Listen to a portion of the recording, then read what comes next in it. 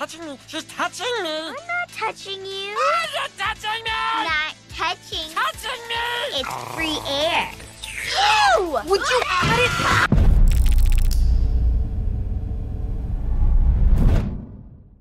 Hey everyone, 'tis I, Niche. I know I usually start my videos with like a fun little sketch just to ease us into things, but frankly, I've been a bit too exhausted to do so lately. A few months ago, I confided in some close personal friends that I'd never actually played the first Crash Bandicoot on the PlayStation 1 and that— Niche!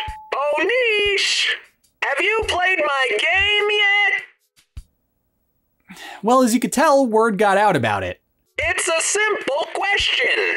Are you a man? And if so, why haven't you played it yet? For the last time, will you leave me alone? It's like 3 AM and I've got places to be, man. Which is why you're in your basement by yourself talking to a support beam, right? Yeah, well, I bet the neighbors hate what you're doing and they really want you to stop. We don't. What? Why? Because you haven't played Crash Bandicoot before. Well, if you guys give me the chance to explain, you'd understand that I actually played through a decent amount of the first game on my Nintendo Switch. Nobody cares, Niche. Just play the game. Play it. Play it. Fine. Whatever.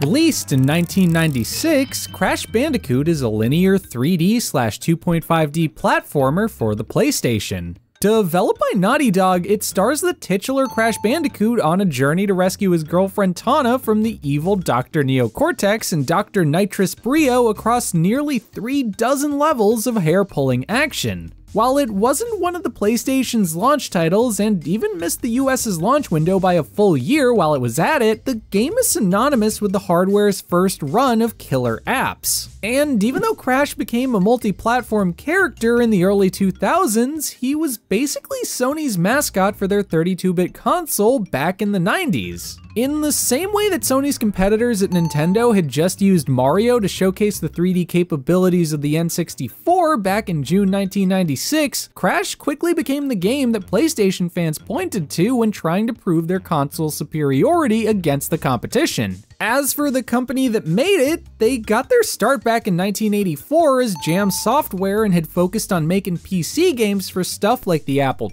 II, Amiga, Atari ST, and DOS until they changed their name to Naughty Dog in 1989. Their first home console game, Rings of Power, came out just 2 years later for the Sega Genesis and was followed up with 1994's 3DO title, Way of the Warrior. Unfortunately for them though, both games failed to really leave their mark on audiences and faded into relative obscurity after receiving mixed to negative reviews from critics and players alike. However, their third game, the one you're presumably here to watch a retrospective for, would serve as the title that would launch them into the big leagues. Upon its release, the majority of gamers out there would set aside their Discmans that were probably loaded with No Doubt, Spice Girls, and Fuji CDs in order to make Crash Bandicoot one of the most talked about titles of that upcoming holiday season. It even sold well enough to crack the top 5 best-selling PlayStation games of the year and ended up just outside of the top 10 best-selling PS1 games of all time at the 11th spot with almost 7 million copies sold. Critically, it also got fairly high marks. Contemporary reviews show that it received a number of 8 or 9s out of 10s and was fairly well liked by most of the people who decided to cover it. The worst review I could find for it from back in the 90s was GameSpot's fairly cynical coverage of it from December 1996, where a staff reviewer gave it a sorta bad, but also not too bad 6.8 out of 10. The main complaints expressed in the post primarily compared it to the recently released Super Mario 64 and lambasted it as being, quote, flat as roadkill on a 4-lane highway, citing the lack of plot, apparently derivative and totally not just hallmark to the genre gameplay mechanics, and linear design as reasons to skip out on the game for some of the PS1's other titles. Something that I think should probably tip off the reader to the fact that the writer was suffering from a case of the not for me's more than anything. The game would go on to receive a couple high-quality sequels from Naughty Dog, a Mario Kart and Mario Party clone, more sequels by other developers that even got multi-platform releases, and would even get a crossover with Sony's other would-be mascot, Spyro the Dragon, on the Game Boy Advance. It's also one of the few games that are available on every PlayStation console in some way, shape, or form thanks to backwards compatibility, digital re-releases, or even its straight-up remake by Vicarious Visions in 2017's Crash Bandicoot n.sane trilogy. Even though the franchise has had some rough spots since its inception, people still love Crash Bandicoot for his take on platforming. Who the man? You the man. Due to coming out at a time when Mario's main rival of the decade, Sonic the Hedgehog, was mostly dead in the water as far as getting mainline entries was concerned, a lot of folks associate him with giving Nintendo's portly plumber a real run for his money and bullying him a bit in the process. The character had this grungy, tweaked out energy going for him, and he represented all there is to love about pop culture in the mid-90s. Something that a lot of people are nostalgic for these days and want to celebrate. For the longest time, my only real exposure to the character was through the Nintendo GameCube version of Crash Bandicoot Wrath of Cortex. Even though that game isn't necessarily looked back at all too fondly by Crash fans, it has a special place in my heart, and I do remember it being good enough to make me want to seek out his original games. It just ended up taking me just under 20 years and a literal pandemic in order to actually do so. Kinda. In 2020, I ended up buying the n.sane trilogy for the Nintendo Switch and played through about 3/4 of the game in the process. But even though I thought the experience was fine for what it was, I still wanted to experience the original PlayStation 1 game, which took me an extra 3 years to actually do. So today, I'll be checking out the original Crash Bandicoot on the Sony PlayStation, as well as the n.sane trilogy version for PC and Switch because, when in Rome. If you're the kind of person who needs a TLDR of what I'm gonna say in this video, it's basically that I was really impressed by what Crash had to offer and that I'm really glad that I finally sat down and played the original version of it. It took me on a really fun journey through time and space and gave me an experience I'm sure I won't forget. Get to playing the game already, sheesh! I'm about to, Crash! Tell me when you've started! Is it in? I just want your first time to be special. It's important to me that you enjoy yourself. Just ask the damn question of the day. Before we continue though, a quick question of the day. Who's your favorite video game character or mascot from when you were a kid, and are they still your favorite to this day? Be sure to leave your answer to the question of the day over in the comments. I'd love to hear your answer. On top of that, feel free to subscribe and share this video with your friends or anywhere you see fit if you're enjoying what you see so far, as it really goes a long way in helping the channel grow. You could also check me out on Patreon or buy me a coffee if you want some bonus goodies and want to support the channel that way too.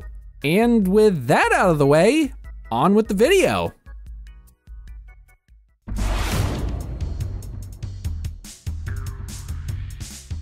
In order to rescue Tawna from the clutches of Neo Cortex, you'll need to run through several gameplay styles spread across 32 stages. While the game is most synonymous with placing its camera behind Crash as he trudges forward through a level, it also occasionally mixes things up with bolder stages that operate a bit like auto-scrollers, 2.5D platforming levels, and even a variant of the standard stage that's an auto-scroller thanks to your riding a warthog. With the exception of that stage though, they mostly operate under the same basic rules. Run with the D-pad or analog stick, which just mirrors the D-pad's inputs and is a suboptimal way to control the character because of the dead zones involved with doing that, while jumping with the X button and attacking with the square button. Throughout each of the levels, you'll find dozens of crates scattered throughout the place that can either house checkpoints, some delicious Wumpa fruit to help you rack up extra lives, separate one-ups, and multiple types of tokens that could take you to a bonus stage where you can get all those aforementioned things, grab one of the game's 2 keys for bonus levels, find out your completion percentage, and straight up save the game. There's also a power-up that you could score on most levels of the game in the form of an Aku Aku mask, which grants you an extra hit to keep you from dying and can also temporarily make you invincible if you collect 3 of them. At its core, Crash Bandicoot places a strong emphasis on linearity at the forefront of its gameplay, favoring pixel-perfect platforming and the need for precise attacks on enemies to get around. For players checking out the series for the first time, this may come as a bit of a shock to them on account of how a plethora of more modern 3D platformers tends to give you a bit more square footage to run around in, as well as more to chew on in the way of branching paths, secret areas, or stuff of that nature. Now, that's not to say that Crash doesn't have those things too, but rather that they're just somewhat sidelined unless you decide to go for 100% completion, which is something that I'll touch on later in the video. Touching me. She's touching me. I'm not touching you. You're touching me. Not touching. Touching me. It's free air.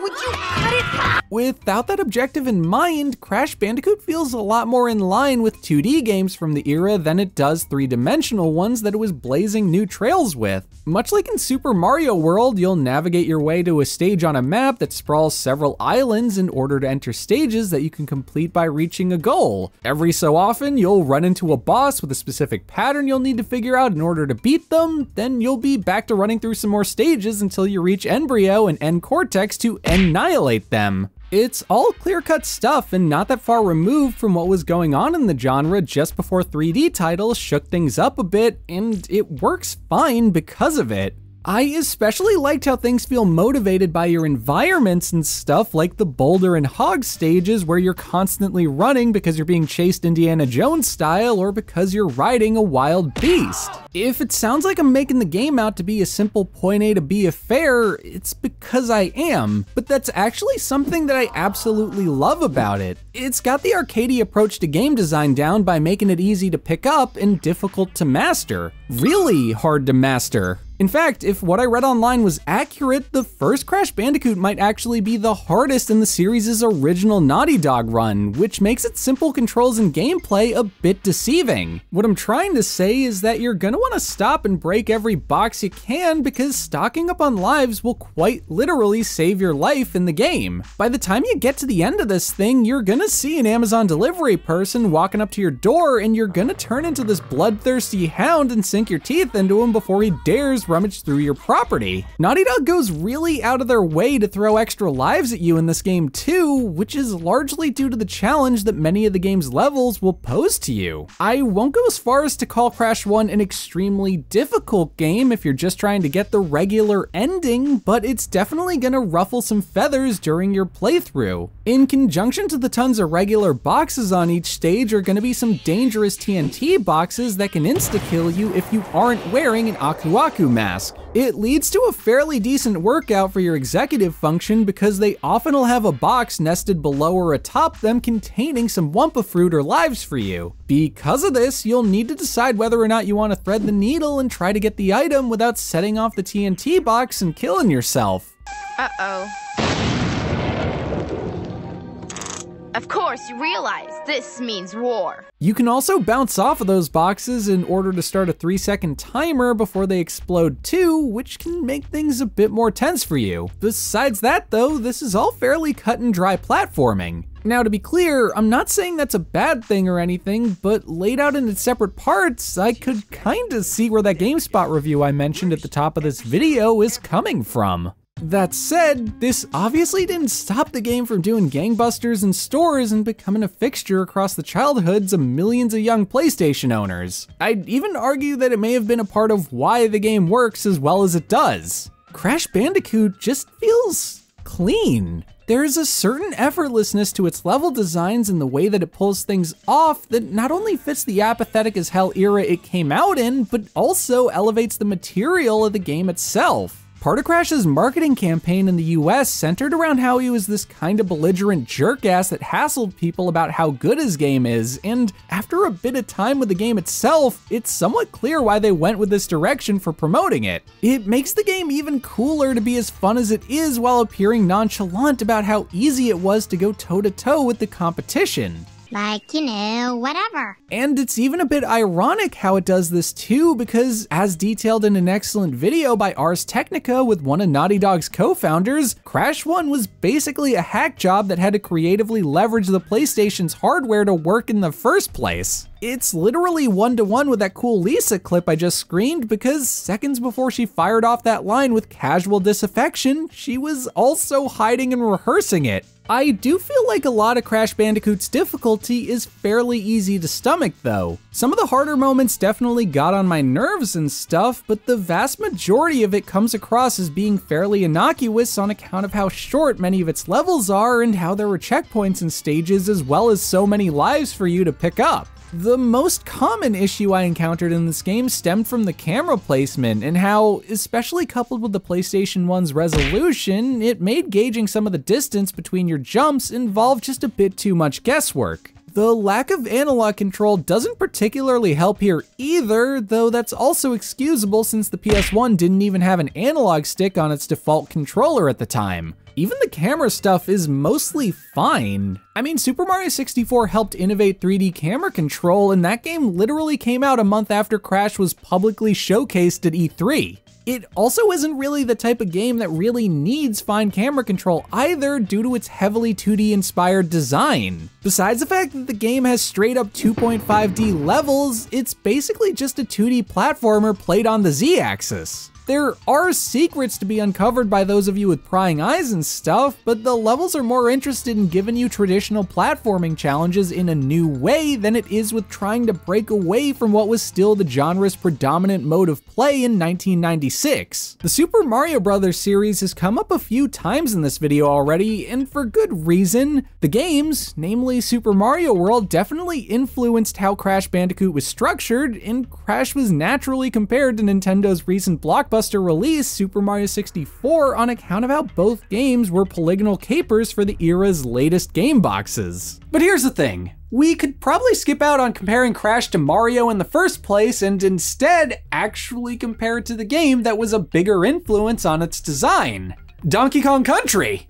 Much like Rare's iconic trilogy of SNES-pushing games, they both feature strong jungle aesthetics in their graphics, a high difficulty curve, and they even give the player vaguely similar movesets in the form of Crash's jump and spin attack, landing fairly close to what you'd get in DKC. The Warthog levels even directly recall the animal companions in that series, and their minecart stages too. Basically, Crash Bandicoot plays more like a 3D Donkey Kong Country than Rare's own 3D Donkey Kong game does. Though it does also lack the super cool rap that game had, so yeah, I mean, it is worse.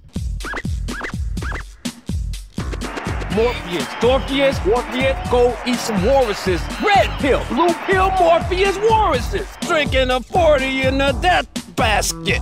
Seriously though, the similarities between these two games are pretty striking. There's Candy Kong and Tawna, who are both Donkey Kong and Crash's respective and very sexualized partners, and coincidentally gatekeep save points in the first games of both franchises. There's the fact that the boss encounters get their own dedicated stages versus coming at the end of a more normal one like in Super Mario World, and the fact that both games even place their collectibles within barrels and crates for you to destroy, which is, like, basically the same thing. If you'll want to go the extra mile, there's even a monkey in Crash 1 that does a role that's very similar to the one that DK does in his own game. I think that both games also employ a similar emphasis on being patient as opposed to just sprinting to the finish line like you can often do in a Mario game. Without a time limit in their stages or any incentive to roll around at the speed of sound, you're more often than not better off just taking your time memorizing an obstacle's pattern than you are just trying to brute force your way through things like your Iggy Pop and the Stooges performing raw power.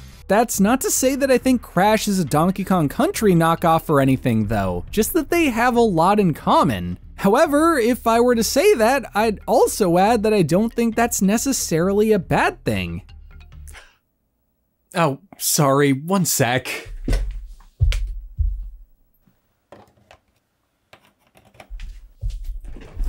Okay, where were we?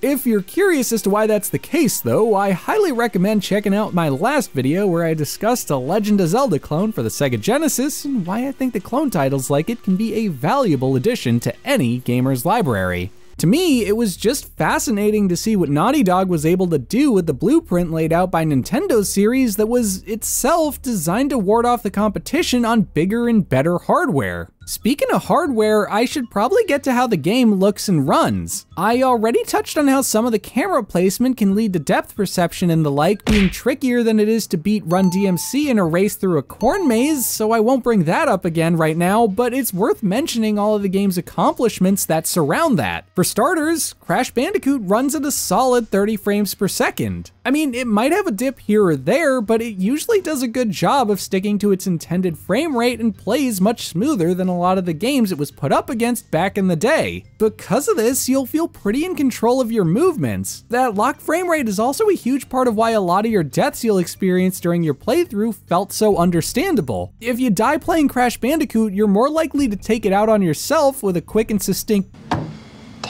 than you are to blame the game itself. Crash is a really fun character to see in motion on account of his exaggerated physical proportions, bright orange fur that makes it easy to see him at all times, and the litany of facial expressions and animations you'll see during your playthrough. Seeing as death will be a fairly common occurrence for first-time players, Naughty Dog gave you a ton of zany and cartoony death animations to watch depending on how you died. It gives the game a lot of personality and helps elevate the lunacy of the world he inhabits to the level of a cartoon. And in case you didn't see what I just did there, I'd say it makes the game feel a bit like a product of the Looney Tunes. It's got the cartoony violence and love for explosives of a Wile E. Coyote short, directly recalls the Tasmanian Devil's spin with Crash's attack, and has a roster of strange and fantastic bosses that are as loony as they get. Hell, for all I know, part of Dr. Neo Cortex's inspiration may have been the Peter Lorre homage, Dr. Lorre, who has similarly ghastly yellow skin in the 1946 short Hair-Raising Hair and is shown to love performing experiments on anthropomorphic animals in the 1947 cartoon Birth of a Notion.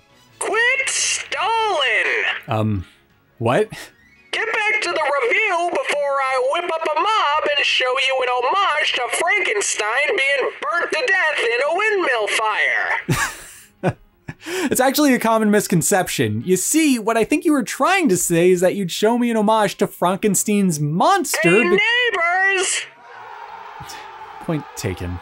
What I was trying to get at was the fact that Crash is a visual feast on the eyes. It's got a ton of character in its environments and its characters, and it makes running around these environments a ton of fun. I especially love the stages that took place during a sunset because of how dreamlike and overly nostalgic it felt. You know how people tend to make these liminal space posts on TikTok or Instagram these days and set it to aquatic ambience from Donkey Kong Country? Well, that's the exact vibe I got from that saturated red and orange sunset aesthetic. It's so freaking 90s in how chunky and saturated the colors are and how limited the dynamic range of the colors and their gradient being rendered are. I love it. I feel like it's something we started to lose sometime following the turn of the century as hardware became more powerful and we eventually started to adopt HD resolutions and more advanced technology. If I had to nitpick though, I guess the game does kinda stick to the same visual motifs throughout its run a bit too much for its own good. A lot of the stages start to blend together after a while in a way that doesn't necessarily diminish my enjoyment of them or anything, but does leave me wondering what other environments could have looked like. And you could raise the argument that yeah, that's exactly what the sequels are for, but that doesn't really change the fact that I wanted the variety in this game. Also, Crash Bandicoot's art style does tend to pull quite a bit from Polynesian, various African, and West Indian cultures in order to create its own non-specific amalgam of them, which might come across as a bit dated and maybe just a bit offensive for newer players. I'm personally torn on how I feel about this because while I definitely feel that we shouldn't praise Naughty Dog for, and let's just call it what it is, cultural appropriation, I also don't see much point in dredging it up since the game is around 25 years old. I know we're still getting new Crash games and stuff to this day. In fact, I think one's actually coming out this month, so I'm not particularly thrilled about it, but I also think that, at least based off what I've seen from the series in recent years, that they've gotten a lot better about handling those cultural influences. I could get into a whole thing discussing my feelings on this stuff and whether or not I think it crosses the line of being cultural appropriation versus just taking inspiration from another culture, but honestly, it's not really in the scope of this video, nor do I think the ensuing argument in the comments section from people on both sides of the line would be worth it. Whatever you do want to call it though, it's there, some of it isn't great, and that's about all we can say about it. At least it isn't that Dr. Mario Game Boy commercial with the witch doctor in it, and that things have generally gotten better since then because, yikes, that one's pretty bad, even if the song is really catchy. So I can wear my hula outfit if I'm honoring Hawaiians. Yeah, I mean, I guess if you feel like it's about honoring the culture and not just to look sexy. Yep, I'm honoring the culture. Great. Have you been wearing that under your shirt all day? Yeah, I don't know how you do it.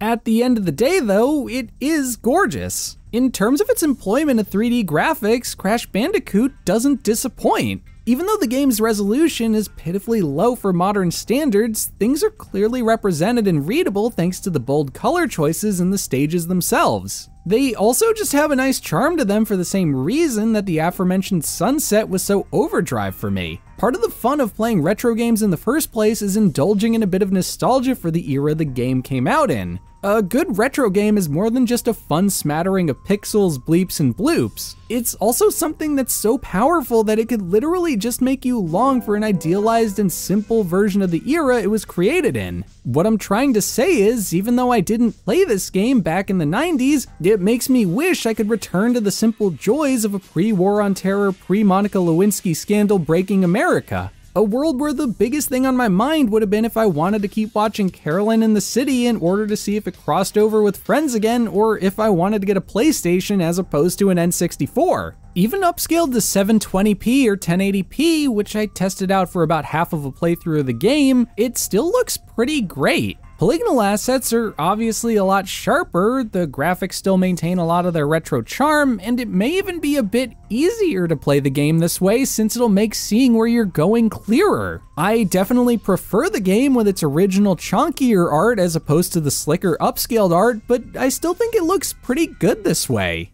Musically, this game doesn't disappoint either. I mean, we obviously all know that its theme slaps harder than Sylvester Stallone does after turning his hat backwards in 1987's Over the Top, but the rest of the soundtrack goes just as hard. It incorporates a ton of percussion in order to tap into the game's cultural influences that I mentioned earlier, and basically works in the same way that a kick drum does in some late 90s electronic music, which is something that the soundtrack also incorporates a few elements of in its later stages, riffing off of the genre and melding it with the cartoony stylings that the rest of the OST has to great effect. It all appropriately pumps you up and makes you want to push through the levels. There's also just something to the game's use of MIDI and synthesized instruments too. Besides being nostalgic like the graphics are, it enhances the cartooniness of everything around it. The music feels more video gamey due to how uncanny it sounds, and that just works really well given the heightened and loony aesthetic of the game itself. Pound for pound, Crash Bandicoot is genuinely great.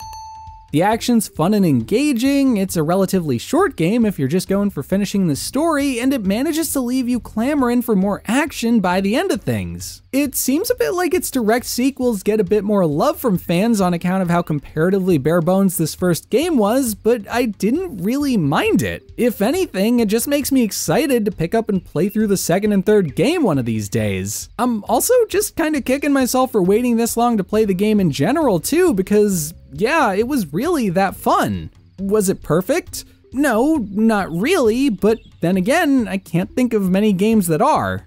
That said, there is one itty-bitty thing that I wanted to talk about. It's a small gripe, if you could even really call it one, but I thought it was worth bringing up nonetheless.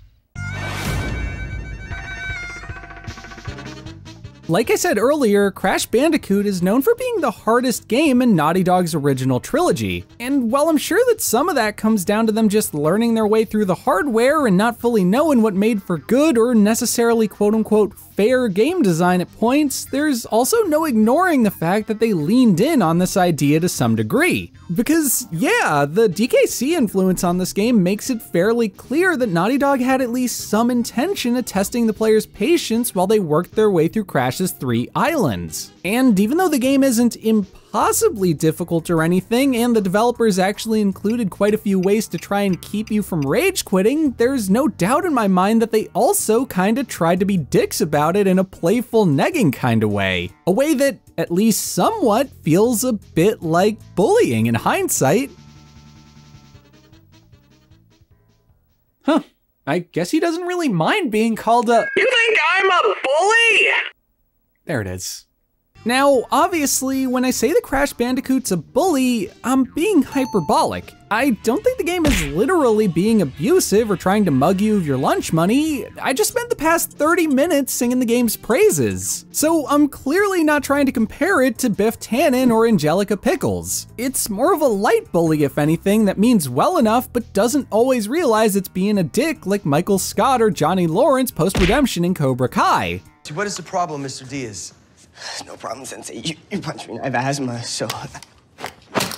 Not anymore. I'm just trying to use language in a creative way to make the point that the game hits difficult. Not different, although it does that too, but difficult. The game is difficult. And with that in mind, I think calling it a bully is a fairly apt descriptor for the first Crash Bandicoot, because it totally loves to drag you through the mud all while smugly preparing to goad you into a false sense of safety again afterwards. It's basically the equivalent to Lucy trolling Charlie Brown with the football in old Peanuts comic strips. As far as the base experience goes, this can be found in the way that the game loves to throw gauntlet after gauntlet of platforming challenges your way that require pinpoint accuracy. What's worse, these moments can come out of nowhere on account of some poor difficulty scaling on the parts of the levels themselves. One level might find you practically prancing your way to the goal, only to have you memorize the layout of obstacles in a boulder stage afterwards in order to avoid dying. Then you might mostly get through another level without many issues, only to end up losing a dozen or more of your lives trying to wiggle your way through a single challenge at the end of it. And once you do get through it, the game just hands you a few extra lives as it tries to make up for the absolute torture it just put you through. They may as well just pull a BP from South Park and,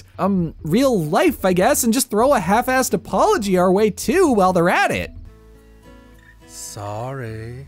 Some of its balance and pacing issues spill over into the boss battles too. A fair number of them aren't hard at all, but every so often you'll run into one that may just throw you for a loop. For instance, Ripperoo can go f himself. While the actual fight against the jackass is fine enough, the placement of the camera can make it super easy to misjudge the distance you need to jump from one platform to another. Even in something like the remake, I must have gone through 10 to 20 lives in that boss battle alone because, yeah, I just kept drowning. And like, outside of that one problem with the fight, it really isn't that hard. It mostly just comes down to the camera angle we have over the action being a difficult one to parse information from. But I still find it somewhat hard to hold it against the game on account of how generous it is with all the extra lives. I won't deny that it's a bit of a cop-out to just throw extra lives at the player after a randomly hard section, and that it also kinda makes me feel a bit like Stella from Tennessee Williams' A Streetcar Named Desire in the process, but it does theoretically let younger or more casual players hopefully make some progress through the game. However, that's also assuming those players are probably emulating the game or going with the Vicarious Visions remake on account of how saving worked in the original release and kinda sucked. In order to save in the original PS1 game, you'll need to collect 3 boxes with Tawna's mug on them in order to get whisked away into a bonus room. From there, you'll need to get through the room without dying in order to reach your girlfriend who's standing in front of a portal. She'll then get taken away from you and you'll be given the opportunity to save or copy down a password and get on with things. The game also technically saves whenever you get a gem for a stage, though that only actually saves the fact that you've collected a gem and not your actual stage progress. In other words, it's entirely possible to get through huge swaths of the game without hitting a save point. In fact, if you aren't going for completion and just want to experience all the levels and reach the credits, there's going to be sections of your adventure where you probably won't get to save for a bit. Which kinda sucks if you ask me. I mean, the fact that you can find multiple threads from over the years asking how saving works, only to have some of the replies in those threads need to be clarified over the difference between saving gems and progress, is a testament to how this was a flawed system. As is the fact that the n.sane trilogy had to change it so that you can now save at any time between levels and added autosaving. Imagine if you were on your last life or two, getting absolutely decimated by a challenge you didn't see coming and had to carry the knowledge that you hadn't saved in a while too on top of that. Wouldn't you be pretty terrified of getting a game over? If I was in that situation, I'd practically tiptoe through the stages, too afraid to do anything even approaching risky gameplay, which I believe would have made it harder for me to enjoy the game as a whole. What am I doing? Skill issue. Okay, but if the so-called skill issue actually impedes people from enjoying the game, then you can't really consider— Skill issue, get good! But it really isn't a skill issue, Crash. And plus, just telling people to get good at a game isn't a good way to actually critique anything. You're just hand-waving away valid criticism of the game's design. If anything, you should welcome the criticism because it allows us to talk about the thing with some level of nuance. I disagree. If you have a problem with that, you could come out here and fight me, Niche. But you won't, and you want to know why? Let me guess, because I'd lose on account of a massive gaping skill issue. Correctamundo. Oh, there it is. There it is. You're a tough guy to like, Crash. That's a skill issue. Put together, the uneven pacing of the adventure and the convoluted means of saving made Crash Bandicoot a bit of a pain at times. And that's where I feel like the bullying comparison really comes into play. The core game is so fun that whenever you run into any difficulty spikes or roadblocks, you just want to brute force your way past them so that you could get back to the good stuff. It's this weird cyclical pattern where you let the game drive you up a wall, or literally let a wall shove you off a level. And by the way, this is all without accounting for trying to 100% the game. I almost never care to go for completion in most of the games I play, so you could take this with a grain of salt if you want, but Crash's prerequisites for completing things are genuinely nuts. First, you'll need to collect 2 keys that are only available on the second island stage, Sunset Vista, as well as on the third island's level, Jaws of Darkness. Then you'll need to go through each of the 32 levels in the game, excluding bosses, and break every crate in them so that you can nab that stage's gem, which is where things get dicey. Other than the fact that this sort of challenge sounds more like an urban legend to unlock Sonic the Hedgehog as a playable character than it does an actual prereq for beating the game, it calls for an insane upshot in skill for a reward that dwarfs the challenge in its payoff. Because if you do manage to pull it all off, you basically just get a cutscene once you follow a path that opens up in the otherwise over the second it started stage, the Great Hall. Which is cool, yeah, but feels a bit underwhelming. It's especially brutal because in order to break every box in a given stage, you'll have to go through it without dying. On top of that, you'll also need to find the game's 6 colored gems, which are used to open secret paths in other levels, meaning that you'll be jumping all over the map trying to figure out what goes where and what order you should do it in. And that's where things just start to feel cruel. For the sake of the review, I ended up 100%ing the game for myself, and while I did end up finding the experience a lot less monotonous than it sounded on paper, I also couldn't shake the feeling that the reward for all this extra work made it far from worthwhile. It's hardly deal-breaking or anything, since this is technically side content that was there explicitly for players looking for a little something extra, and it was fun, but it also felt a little pointless. There were also just a few too many instances where you'd either die at the last second or get to the end of a level and find out you were missing the proper gem needed to get the last crate to make it feel particularly gratifying. Seeing as this game is rated K through A and all, it definitely feels like it was done more for the A's than the K's, and when taken away, I'm okay with that. That rhymes. On some level, this really does just come with the territory though, you know? Games were harder back in the day, and without feeling the need to prescribe some maxim to it that they don't make them like they used to, or that kids playing video games are being coddled, or whatever other culture war adjacent hogwash people like to apply to blips and bloops on a monitor, we can just admit that it's a part of Crash Bandicoot for better or for worse. The difficulty of the game, its nowadays rudimentary but trailblazing back then visuals, and the wacky attitude of the world itself are a product of the 90s, which is great. I love the 90s. I know I was only born in 1995, but a lot of my favorite pop culture stems back to that era. I mean, I literally wrote this part of the script while listening to Amy Mann's early solo albums after Till Tuesday broke up, for crying out loud. It's awesome to be able to go back to Crash 1 and to engage with it in its full mid-90s glory. But what about its remake in the n.sane trilogy? What does that game do in order to preserve the original Crash Bandicoot's charm while simultaneously updating some of its more curmudgeon-y details? In June 2017, the PS4 received Vicarious Visions' Crash Bandicoot n.sane trilogy as a timed exclusive, with the Xbox One, Windows, and the Nintendo Switch receiving a port a day short of a full year later. The n.sane trilogy contains remakes of Crash 1 through 3 and has been done with a new engine, brand new graphics, and even the level Stormy Ascent, which was a level that had been removed from the original game short of using a Game Shark code in favor of an easier version of it for the final release. When it first came out, the n.sane trilogy received fairly strong reviews across the board, with the Switch version getting the most vocal complaints over an alleged frame or two of extra input lag that the other versions lacked. By and large though, people loved the remakes and thought that they did justice to the character, with the only notable exception being, well, GameSpot. It was GameSpot. They gave the original game a 6.8 out of 10 back in the 90s, and then the entire n.sane trilogy a 6 out of 10 in 2017. What?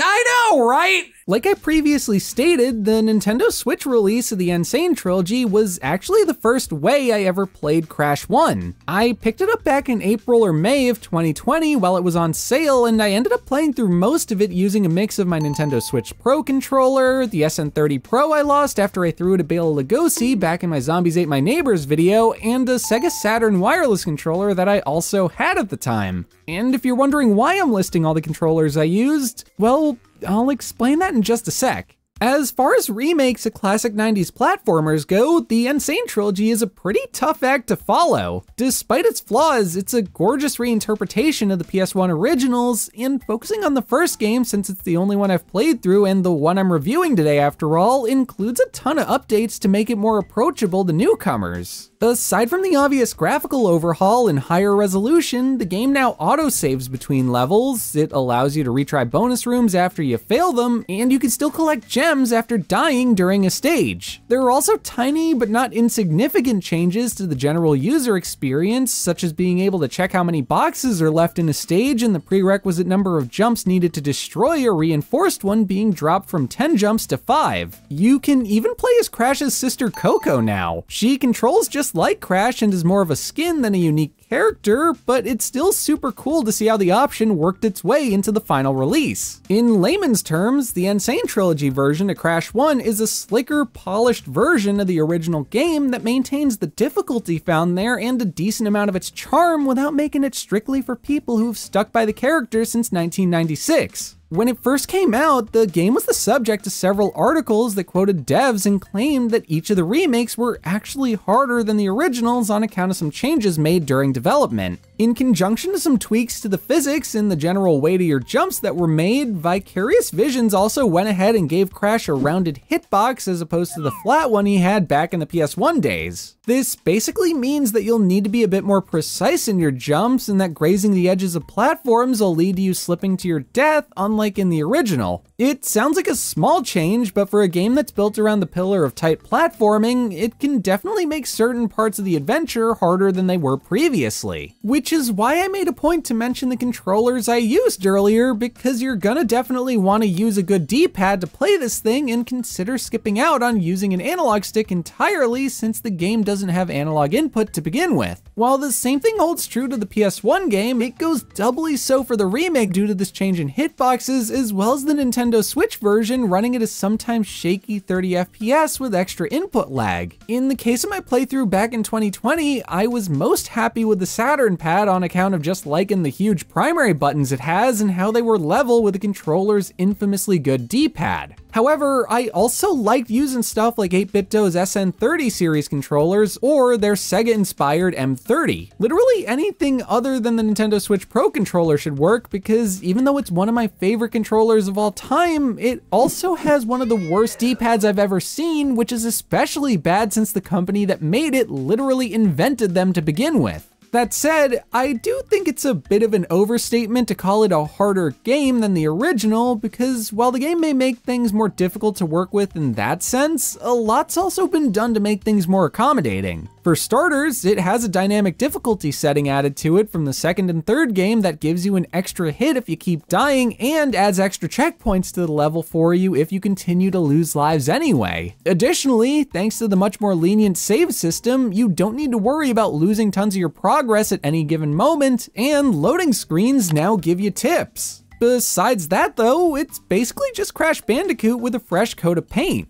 It's missing stuff like the password system, and it has physics that are supposedly more in line with Crash 2 than anything, but it's still the same game where it counts. Even though I think the Nintendo Switch version is probably the worst way to experience Crash 1 these days, it's still adequate enough. It's just that now, with streaming games from your PC or consoles becoming more accessible as a usable option for some players, I feel like you might be better off going down that route to play the n.sane trilogy. If it's within your means, doing that'll guarantee that you get to play through the remake in the highest resolution possible and with higher quality textures. Heck, if you have the Steam Deck, you could straight up just run the trilogy off of that thing instead. As for which version of Crash Bandicoot I prefer, I've gotta hand it to the original, because while the remake is really, really fun, the 90s nostalgia of the PS1 version makes it perfect. I didn't even grow up with Crash Bandicoot in the same way that a lot of other people have. I just think it's a really good game from an era that I generally have a lot of affection for. The mid to late 90s low poly aesthetic is one of my favorite looks, and it's something that I'm constantly clamoring for more of. So getting to experience this for the first time was genuinely a treat for me because of how thoroughly it pulled me back 25 years in time. So while a part of me wishes I could have played this game back when it came out, or with my buddy Mike as kids in the early to mid 2000s, as this was one of his favorite games of all time, and he loved to brag about how he could still get his scratched and chipped up copy to run without issues, I'm also just glad to have gotten to play it at all, and to play it as an adult that's fully able to appreciate it too, for that matter.